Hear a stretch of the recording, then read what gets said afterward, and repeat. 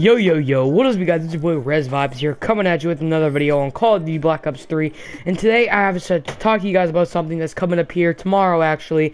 I'm going on a school trip for 8th grade to Philadelphia, Pennsylvania, for 3 days, and we don't get back till Friday night. So I'm probably not gonna be able to upload for probably till like Sunday or something like that, because Saturday is just gonna be kind of like a break from being gone that long and not getting much sleep. But that's what I really wanted to talk to you guys about in this video, and what we're supposed to be doing there. So what we're supposed to be doing there is on the first day, which is tomorrow, we're going on a tour through Gettysburg where the Civil War took place. And it's like a long walk. Like, we're gonna be out there for a long time, and it snowed a little bit. Now, like, we were supposed to get blasted with snow out there, but the snowstorm kind of just slowed down, which I'm glad about. And right now we're actually gonna be using the XR2, you know, keeping it real with the XR2.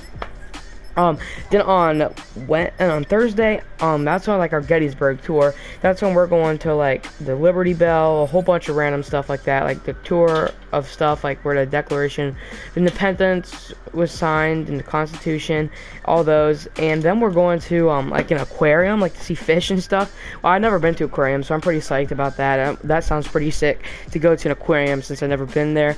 And we're going to see this like the USS New Jersey, the battleship. I forget what wars it was in, but it was in a couple wars, and I'm really looking forward to going to see it, because like I've never like seen like a ship that big up like where I live, up in Cleveland, or up at the Great Lakes Science Center. There's like a boat thing there, like a ship. I'm not sure what to call it, but it's probably nothing compared to a battleship, and it has like replica nuclear warheads inside of it, which is really sick. Like, you get to see like nukes and stuff.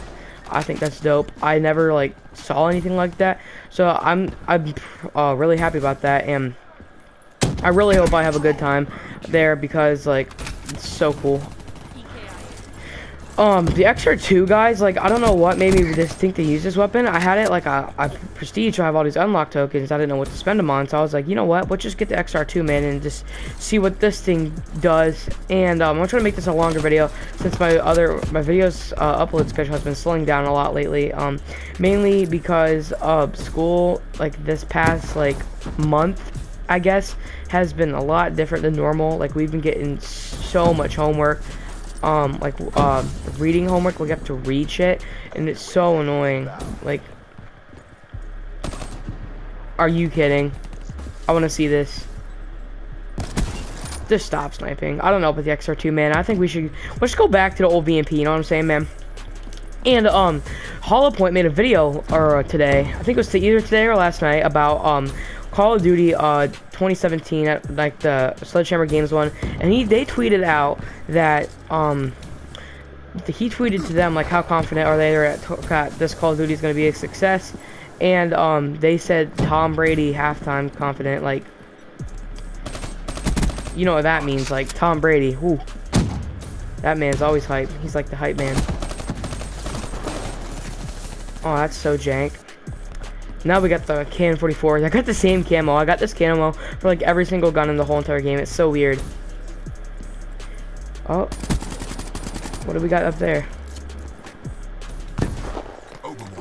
I killed someone with a flashbang.